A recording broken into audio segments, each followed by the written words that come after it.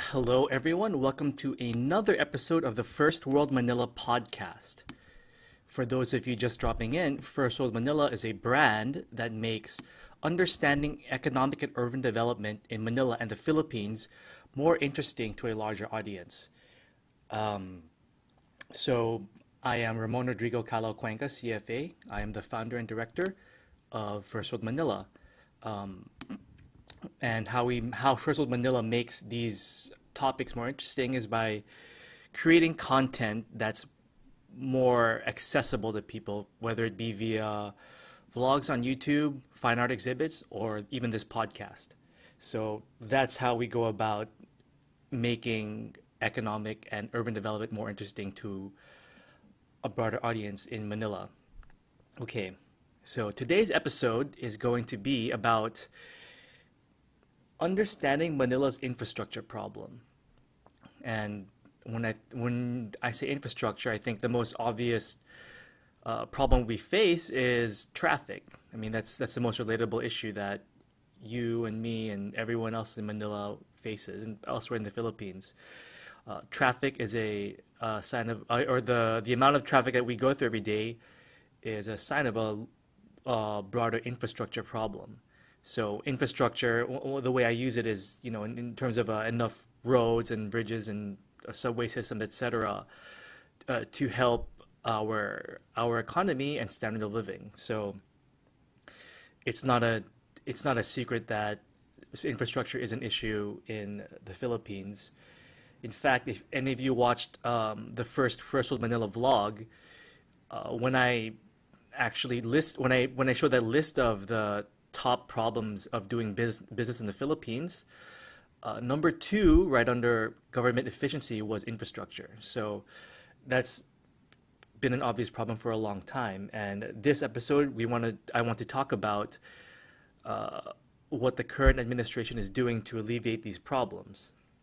Um, Obviously, we all feel the infrastructure problem. Just take a car out and drive it around Metro Manila, or even take the train, where in recent weeks and months, train cars have broken or have not been available, trains have broken down, etc., etc. So it's something that we all face, a problem that we all face. But beyond the more obvious impacts that have a negative effect on our daily lives, there's more sort of problems that aren't immediately felt because of infrastructure. I'm specifically referring to the problem of productivity, and to make that concept more tangible to most of my viewers, productivity in the terms of just being able to get things done here in Metro Manila. So one way to measure the impact of our infrastructure problems on productivity is actually to look at a study done in 2014 by uh, the Japan International Cooperation Agency, also known as JICA, and NEDA, the National Economic Development Authority. Traffic congestion costs at least 2.4 billion pesos every day in Metro Manila alone. So, in other words, we could have been much richer by 2.4 billion pesos every day in 2014 if our traffic and broader infrastructure problems were alleviated. Uh, so that's a pretty insane number. Um, I think according to more recent data, it's now approximately 2.8 billion pesos every day. So I mean, that includes inflation, but still it's a high number. Okay, so that's obviously a problem. Just being able to get things done and be productive and generate wealth in the city and the country is hampered by traffic and infrastructure problems. If you ever read the news, or maybe more of the denser stuff regarding these issues, some economists refer to this problem as the middle income trap, where basically things like infrastructure bottlenecks uh, stops stops the Philippines from moving up to a higher standard of living, and obviously wealth generated. Um, Um, let's see. Okay,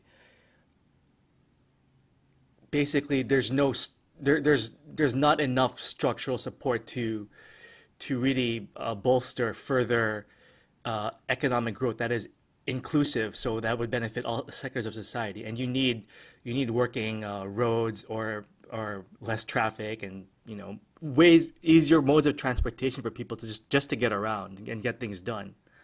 That's obviously, the idea here is that, I mean, obviously for for local businesses, just being able to get things done probably helps you generate more revenue, ideally, and maybe helps your business grow and helps you hire more employees, uh, pay them a better salary, assuming the economy is doing well.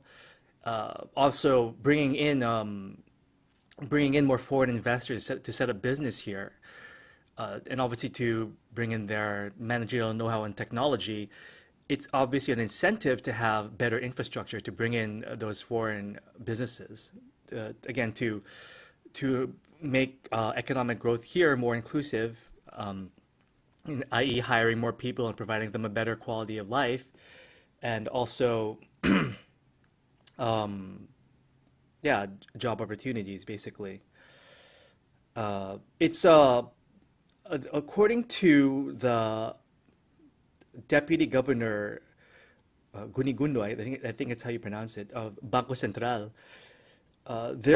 We actually have a few things going for our economy. So, and that's probably why you've seen a bull market in recent years, and also why the economy has been growing at a clip of like what 6-7% annually.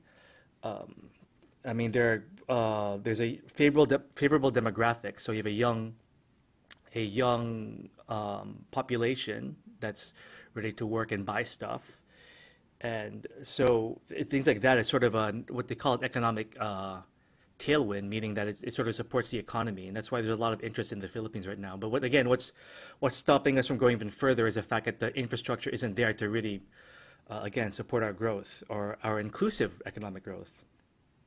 Okay, so why hasn't infrastructure been really addressed previously? Um, the two past administrations focused a lot more on, uh, I mean, not that they didn't look at infrastructure, but there was a stronger emphasis on fiscal responsibility. Like, for example, they can basically cleaning the Philippines' finances so that they can pay foreign debt. That's one thing. So, I mean, obviously the previous administrations had the reasons for that. I mean, you could interpret that now that our fiscal position, meaning our ability to pay off foreign debt, for example, is better, we can actually borrow more to to actually fund and finance our infrastructure, for example. So there's that angle.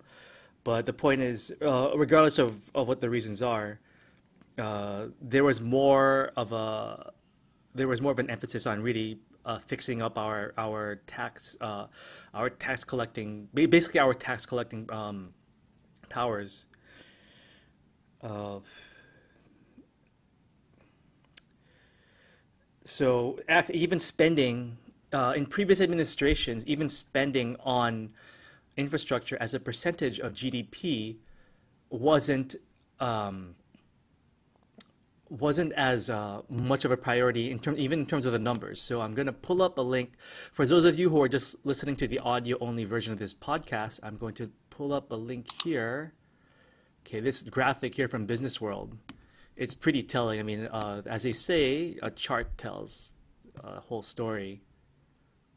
Or is that the right saying? I can't remember, but something like a picture says it tells a thousand world. Sorry, a thousand words. Yeah. Okay. So looking at this graphic from Business World, it says here, infrastructure, the road ahead. So this is a graphic comparing historical infrastructure spending as a percentage of GDP of previous administrations and to that of the current administration, of the Duterte administration. So you have a peak, for example, percentage-wise under Marcos, so 3.2% of GDP was lower under Aquino, Ramos, Estrada hitting an all-time low with GMA, then a significant pickup to 2.9% under Noy Noy. But here, look at this chart here. This is the projected. This is for those of you who can't see the video, who are listening on audio only. This is a line chart here showing the expected public spending on infrastructure under the current administration. So we have here, I mean, 2015 is at 4.3%, which is pretty high, but the goal is to eventually climb to 7.3% by 2022. So that is quite a bit. So it looks like the current administration is really serious about fixing infrastructure here. So whatever you think of the Duterte administration's politics, in terms of economics, at face value, this looks good. How will the Duterte administration finance this broad infrastructure plan? By the way, which is called a build, build, build. It's pretty obvious what that means, right? The name build, build, build. I don't have to spell it out for you what the emphasis is on. So how are they doing that? How are they financing this? Maybe some of you have heard of the recently passed TRAIN Act. It's a tax. TRAIN stands for Tax Reform for Acceleration and Inclusion. So basically well, there's a cut on personal income tax, basically, but also additional taxes on things like fuel and motor vehicles. So, and there is a horn in the background.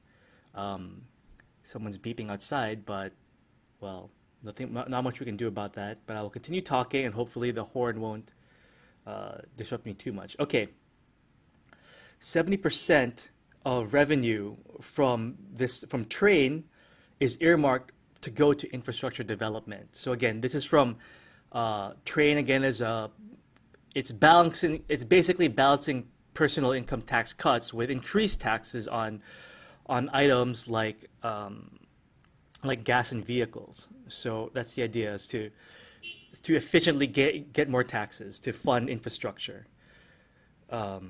That's one. Again, TRAIN is estimated to account for about 25% of build. So again, those are estimates, but it's worth taking into consideration. Okay. Another form of funding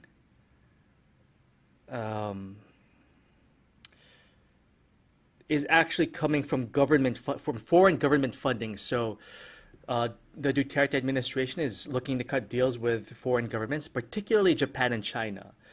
So this is actually this is the difference from the previous Aquino administration, where the emphasis was more on public and private partnerships, basically partnerships between the government and private corporations. So it's more of a government-to-government way of funding this time around. Hopefully it works. Certainly, you can search the internet for arguments for and against this, but that's currently what the administration is looking to do to help fund build. For build, there are about 75 keystone projects, the majority of which is in Metro Manila.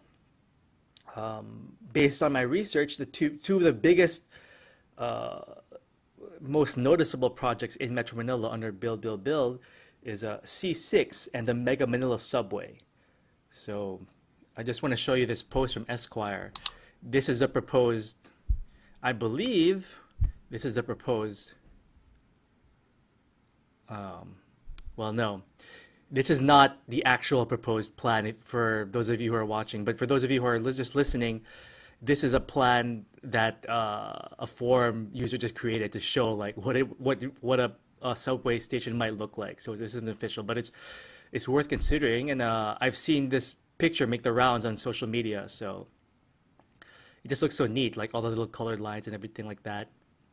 Anyway, that's just to put an imagination to what these proposed or what these planned initiatives for building the subway are. Okay, so again, improving our infrastructure so that the net effect being an increased standard of living across all of society in Manila and the Philippines. So, What are the risks? Well, aside from the obvious implementation risks, you have, I suppose corruption falls under this. Uh, some critics of build, build, build, and its way of funding by with train, for example, is a higher than expected inflation. I do not want to get too much into the details of the economic details of inflation here, but suffice it to say is that um, if prices of goods that are being sold are become more expensive, or they're going, or the public knows that they're going to be more expensive because of these increase in taxes, um, people are going to, the idea is that people are going to start buying more commodities, hence bringing up the price. And the price of commodities will be higher relative to the Philippine peso. So that's inflation basically, because overall the Philippine peso becomes weaker. Its purchasing power is weaker.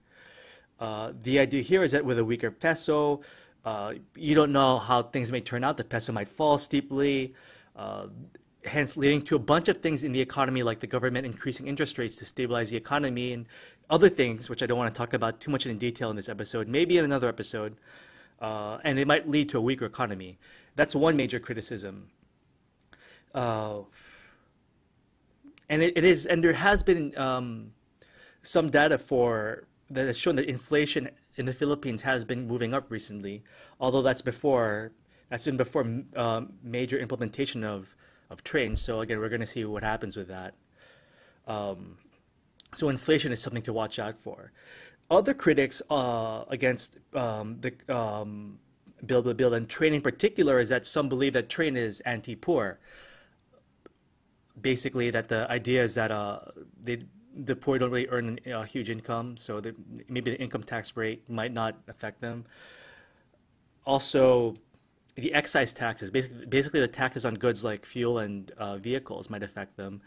Uh, I will say that I think there's a good article addressing that issue. I'm just going to click over here and look for it on my trusty web browser. Let's see. Okay. Well, I can't look at it now. Hold on. Well, basically, there's an article here called "Assessing." Um, hmm, huh. Well, anyways, there's an article. I will link to it in the description about how train is basically, it's basically a set of compromises, and even though um, taxes on fuel, for example, will be higher. Uh, One economist, oh, here we go. I'm pulling it up now. One writer was saying that basically, um, hmm, fuel tax, fuel is mainly consumed, according to him, fuel is mainly consumed by the well-off. So this article in Business World called "Assessing Train," he's basically saying that there even if there's a tax on fuel, it's not really affecting the poor because they don't really consume that much fuel. All things considered, obviously it's not a perfect, according to this op-ed, it's not a perfect bill. Trade is not a perfect bill, but it's or tax initiative. But again, politics are intertwined with economics. So there are basically political compromises. So there are compromises on all different parts of society that are sort of included in trade. So it's not perfect. There are a lot of trade-offs, but that's the way it is. So um, generally speaking, I don't want to be too carried away with ideology. And if there's a compromise, if compromises have to be made, that's fine, as long as we're getting something done and moving forward. I think that's the most important thing. Okay, so those are the two major criticisms: whether train, how fair train is, and also inflation. Okay, so what's the current situation of build, build, build? Uh, Earlier in January of this year, the C6 was broken. Sorry, the ground was broken for C6, which is an expressway to connect the gig with Quezon City. So that's a good start. Uh, the For the Mega Manila subway deal, actually, the Philippine government, the first tranche of a loan that is taken from Japan has been signed in March, and the plan is to start it so that by 2020, partial operations will begin. Yeah, keep in mind we're in 2018, so that's in 2 years. So I feel like those are very ambitious goals, but we'll see where the government goes with this. So hopefully things get done. Okay, so uh, that's basically it in a nutshell for the initiatives currently to fix infrastructure in Manila and to a certain extent the Philippines as well. Uh, mm, I would just want to emphasize that uh, the message I want to continue broadcast with First World Manila is that we all have our own politics and our own thoughts of how things should be done. But we have to, if we're gonna move to the next stage of growth, which is inclusive economic growth and raise and a higher standard of living for everybody, we as a society have to agree on a uh, few key things, particularly in the economic and urban development side of things. So uh, I'd like for everyone to support the current administration in these overall broad policies, and hopefully even after the end of the current administration, whoever continues, at least the policies will more or less continue as well, instead of being stuck and nothing gets done. So that's again what I want to for everyone to take away from this. Okay, and before I stop, today's Spanish and Tagalog word of the day is yo, yo, ako. Yo in Espanol, ako in Tagalog. Yo, ako, me. So hopefully, uh, I added a little bit of culture to this podcast, and yeah, that's it. Okay, that's it for today's episode. I will see you guys soon. Have a good day or good evening.